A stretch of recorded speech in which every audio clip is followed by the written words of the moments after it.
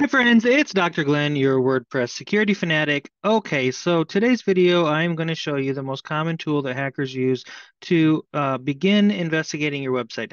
What are they looking for? They're able to scan your site, look for some very basics to see if you're a good candidate for them to spend their time on. And why would I do such a thing? Well, a couple of years ago, I did a video, or a year or so ago, where I said I wouldn't show these tools. Things have just gotten really bad. And if you go to YouTube now and you type in how to hack a WordPress website, all this stuff comes right up on top. So anybody that wants to know can know. There are no secrets that I'm giving away here.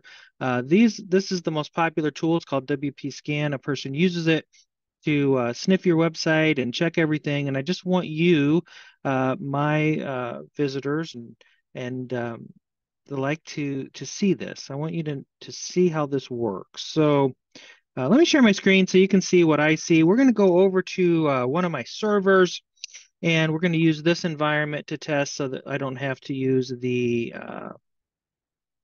primary workstation that I use for my regular work. And we're going to open a terminal window.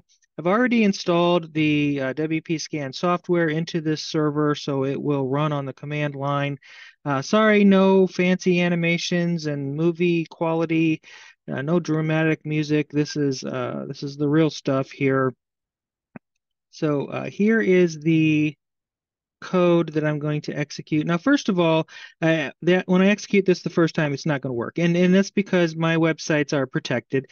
It says the remote sites up, so you can frustrate these kinds of tools. However, there's a small workaround that gives you a very limited amount of information if even if you have some protections in place. But let me just turn off my protection so that you can scan my site. And yes, we are scanning my site. Don't ever scan websites that don't belong to you, that you don't have permission. I'm only scanning the website that I own for demonstration purposes. So, no harm, no foul here. So be right back. Okay, well, you barely knew I was gone, right? All right, so I have, in fact, turned off the protection that I have in place, and we'll go ahead and reissue this command and get it started in here. Let's go ahead and make this window nice and big so you can see. Now this will take a couple of minutes to run, so I'll just get started and let it get going here, and then I will pause the video for a second so you don't have to wait for 3 or 5 minutes or however long it's going to take for this. Now you can, when you issue the command to start the thing, you can make it a lot more aggressive. And I kind of have a shorter scan running in order that um, for the video purposes. And also after this video is done, I'm going to run another video sometime very soon where I actually use tools like this to show you how to break into a website using the brute force tool. And so same thing, it's out there on the internet if you want to find it. So it's not secret stuff. All right, let me pause this and I'll be right back. Okay, absolutely painless for you. And here we are back in the seat. So let's look and see what we found out about my particular website, fixmyhackedwebsite.com. Well, we got the IP address here. We can see that it's using PHP 8.0.28. Interesting information. If you were running on a vulnerable PHP version, it would show up here, and then you would know that you could attack the website by PHP. So those of you that are on older sites or sites that just don't force the updates, like some of the big ones really do that. You could easily get caught up in that. Yep, we're using Lightspeed, absolutely true, and it tells you how it's finding this information and what the confidence is. What's the likelihood that it's true, or how many times is that a false positive? In this case, it says it's absolutely 100% true, and it is. It is. I only use the very best in my servers, so it is in fact Lightspeed, which is the best server in the world, way better than Jinx and Apache and all of those. It found a robots.txt file. And we talked about that file in some of the other videos that I did. But if you were a person who was curious, you click on that link right there and it gives you the link. And then you can go and you can see what parts of a person's website that they actually don't want the search engines to investigate. It found a couple of README files, and if it had found some other ones in here, it would have said that this is a particularly clean site because of what I do for a living. But if you had a file that was sort of a stray file that could be exploited or written to or the like, sometimes they come up in this report and makes it very easy for a person to hack into it and abuse it. So if you have a sloppy site and you're not cleaning up after yourself on a regular basis, something to think about, my friends. Must use plugins. Definitely people want to know what's going on with the must use plugins. And so it is checking that out. Over here, it is checking the uploads directory to see what can get away with. Um, Now, of course, my website has additional security hardening codes throughout. So some of this is going to look different. Your results will vary. Um, it's not given up too much, but some of these will look different on websites that are easier to hack. The external WP cron is enabled, so interaction with the cron, something that hackers definitely want to know if that's something that's available for DDoS attacks and so forth. And what version of WordPress are you using? 6.1.1. So we are in fact using the latest one. But you know what? If you were using an older vulnerable version of WordPress, it would pop up here and it would look red down like that vulnerability does, and it would just tell the person, right? It'll tell the hacker, here is how you get in there. And as a matter of fact, as is demonstrated right here. So here is an unauthenticated blind SSRF. So I left this vulnerability so that this particular video would be a little more interesting. Uh, what is this? Well, this is a vulnerability for which there is no patch. There's no way to fix it right now. It's very common. Uh, I guess that's not true. There is a way to fix it. There's a snippet of code that you can put in your website, which I normally have, that will prevent this. But in terms of a general patch where you could just click the update button on your website and fix it, that doesn't exist yet.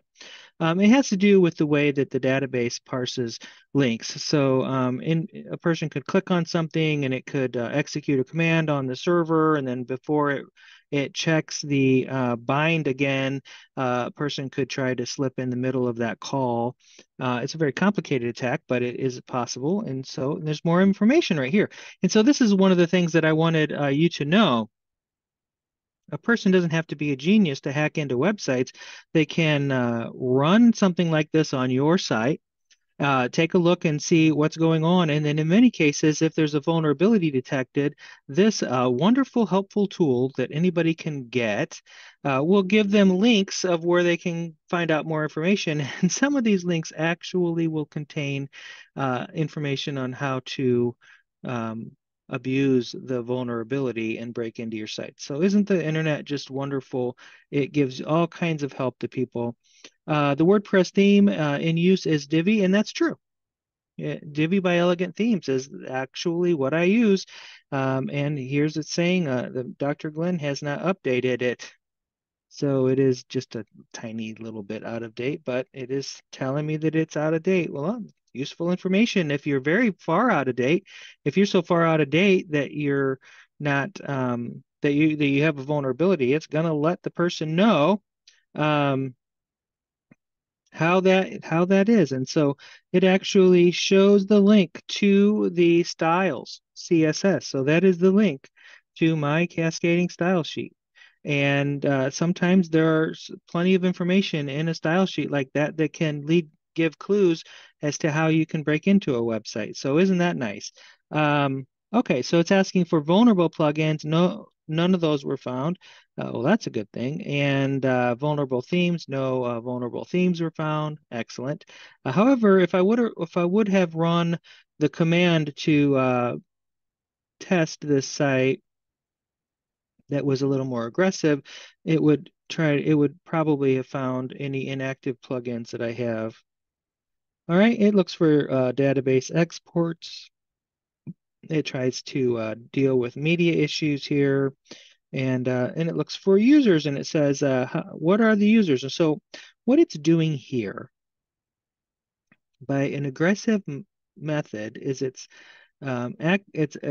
going through the API, the XMLRPC, and it's brute forcing the author IDs, and in particular, the IDs number 1 through 10. The first one is almost always your administrator, and the next few are almost always any administrators you added to help you with your website. So it's trying to find the usernames of anybody that is in that first group. And you can expand this to do more, but I just did the 1 through 10. And so here it is, Dr. Glenn dash fan, right? This is in fact an administration account on my account. And here is a login that goes also, just Dr. Glenn. So isn't that lovely that people are always asking me, how did they get my username? Why are they trying to brute force into my account? How did they even know what username I'm using? This is how they know, because they use a tool like this and it gives them the chance to brute force, and the database tells them. Uh, WordPress helpfully responds to the query and says, oh, these are the first 10 usernames on your account. So definitely some good ways to thwart that. If you just installed WordPress, you could go ahead and advance the ID from number 1 to 486 million, and then they'd probably be out of scope for any of this stuff. But there you go. So there is a manage WP hooked up to this only because I was testing that, and the rest of this information is very basic. So let me stop sharing that and get back with you for just a second. So as you can see, you can find out a heck of a lot.